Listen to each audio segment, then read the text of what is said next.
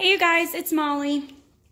I am working with some photo paper and I'm going to be doing some more alcohol inks.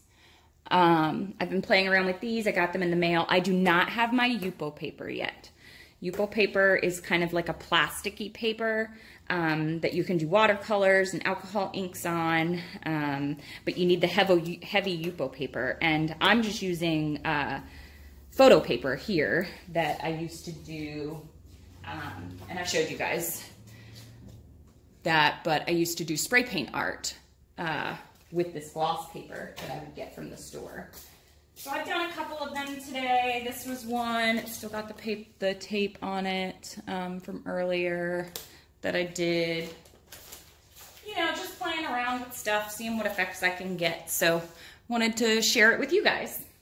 So I'm using the Jacquard alcohol inks like I showed.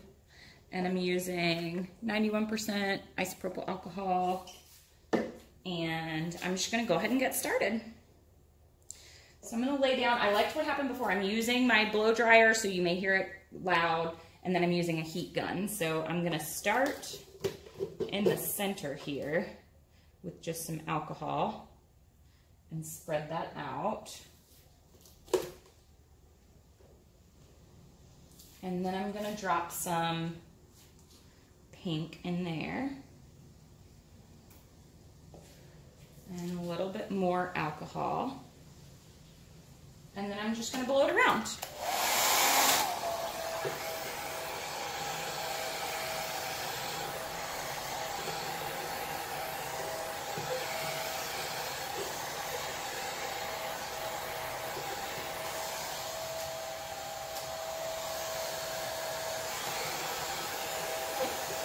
So if you blow over, I'll tell you guys after in a second because I don't want to talk while I'm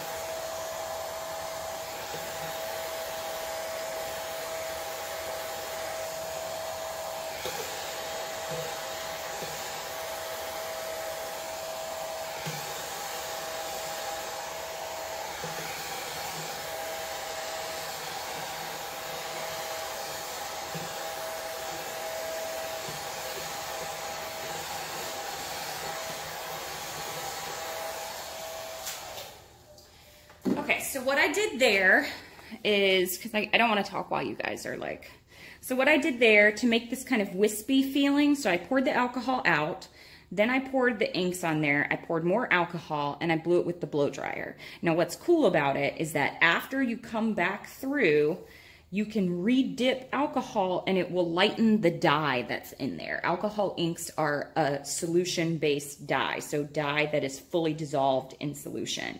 It's different from, and I've explained this before, it's different than acrylic inks because acrylic inks are pigments that are suspended in a type of solution. So these are fully dissolved.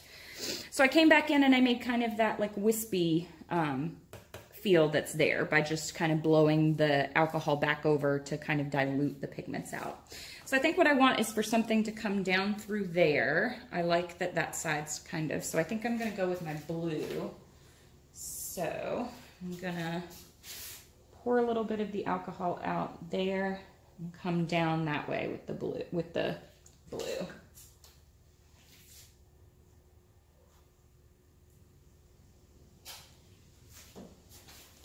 Okay, so I'm gonna blow it around first and then I'll dry it.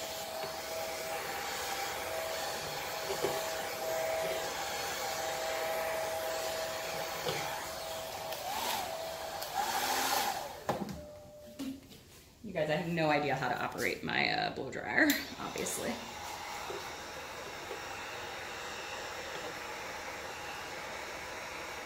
So this one's quieter, so I'll talk to you while I do it, but as you dry this, it's the different techniques that you use to move the ink on the paper that creates the different effects. So as it dries, if the ink is concentrated in an area, it will create little lines there, which is very cool.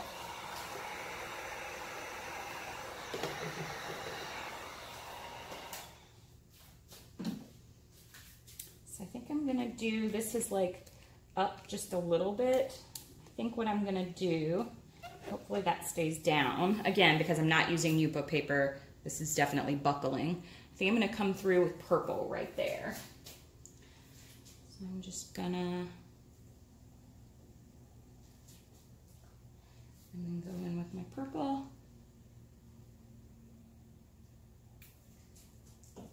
And I'm gonna blow that around.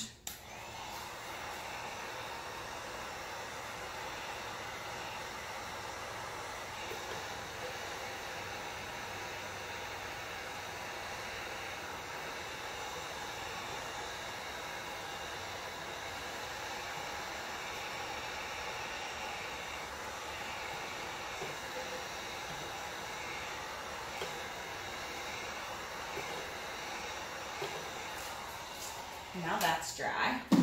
So like here's a part that I don't really like right there. So what I'm gonna do is drop a little bit of alcohol on it and then blow it that way so that it becomes more wispy.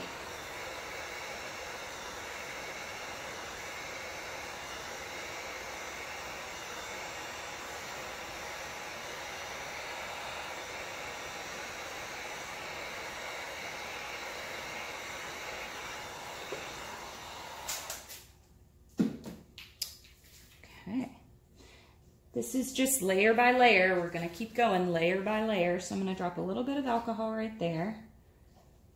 A little bit of alcohol right there.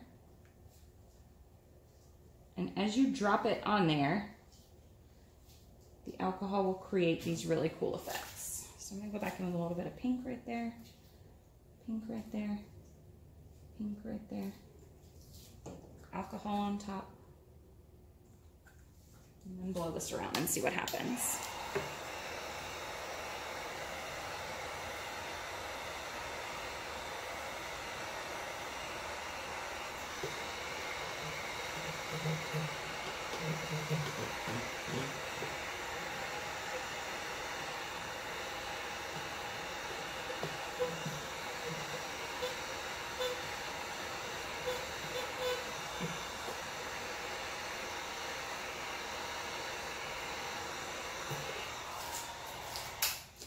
Now this might be my favorite one so far.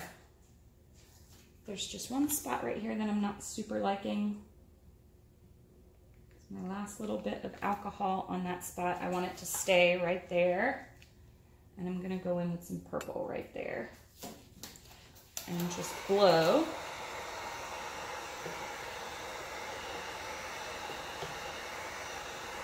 Before that dries too much, I'm gonna come back in with just a little bit more alcohol.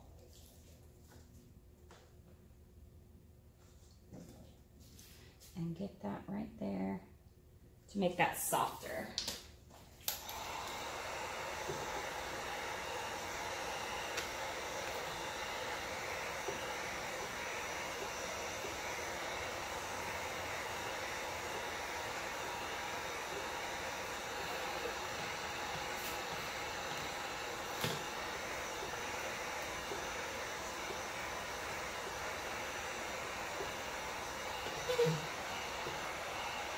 There we go. I love this one. Move that off the edge.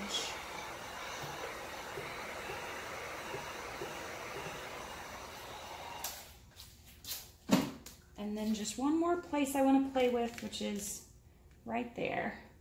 I want to make that softer. So see, as soon as you put the alcohol ink on it, put the alcohol on it, it's going to soften up those edges around there, and you can blow it and do whatever you want with it.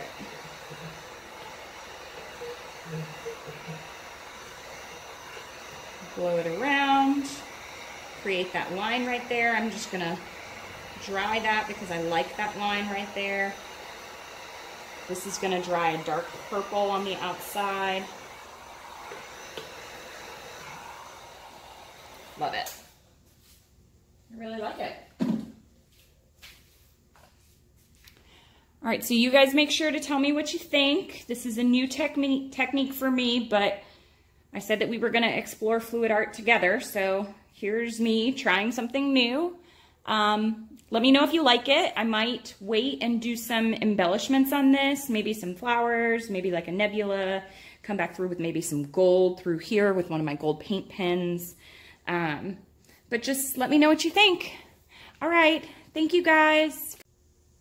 Hey you guys, I'm back after it dried and I took the tape off, so obviously it bled a little bit, but I'll just cut the edges off of this, I think. And it buckled a little, you can see up there at the top. So again, I can't wait for my Yupo paper, but look at all of the different designs that occurred. See, there's a buckle right there. That is not gold, that is my camera, my lighting.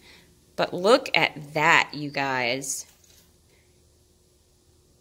I think it's amazing.